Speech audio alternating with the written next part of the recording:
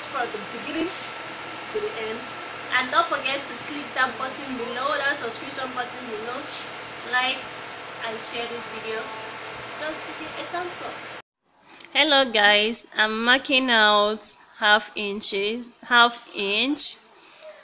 to the end of the folded fabric, and that will be our seam allowance. Here, right to this part, I'm measuring the full length of the crop top, which is 16 inches, and I'll measure it all the way down. And yeah, I am adding 1 inch to the folded fabric.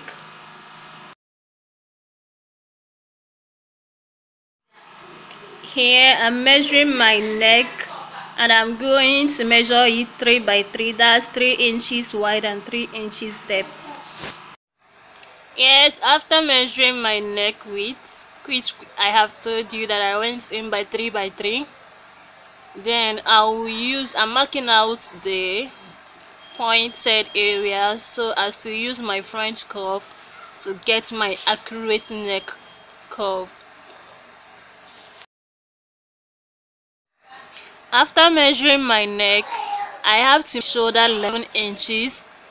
Then after measuring my shoulder length, I will now measure my armhole, which is arm sink, and my arm sink is 8.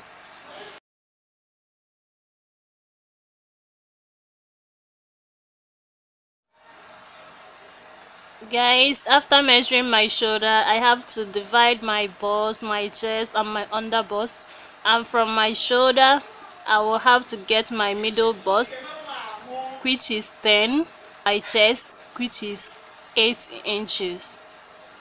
So after getting my body length, I have to get my body circumference as well, and my middle bust, which is my bust area, is 36 divided by 4, which will give me 9 point something.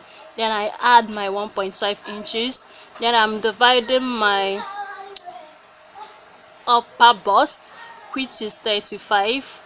Then I have to add also my seam allowance. So after getting my chest area, I have to also measure out my under bust and divide it also.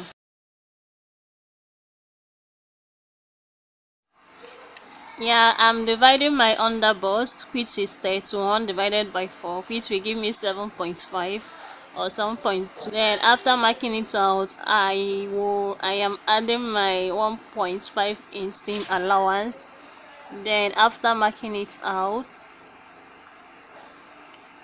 I have to go to the neck, to the shoulder slope. I'm subtracted 1 inch from the shoulder slope, and I marked it all the way up to the neck line. Then after, I'm dividing my armhole into 2, and my bust area is 3.5. Then after marking it out, I have to minus 1.5 inches just to get my breast cup, and I'm also adding that 1.5 inches. Then I curved my bust area just to get my princess bustier. Then after marking it out, my front bodice is done.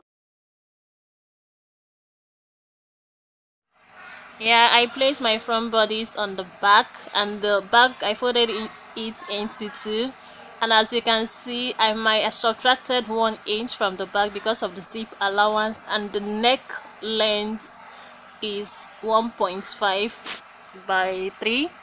And after marking my neckline, I have to cut everything out. So after cutting everything out, your crop top is done. Remember to cut out the back for the zip. Our 2-piece set is ready. This is the 2-piece set. One is scuba material and one is lace material. Please drop your comments in the comment box below and let me know what you guys think about this combination. If you have not seen how I cut this part, please go and check my channel to watch the video. Bye.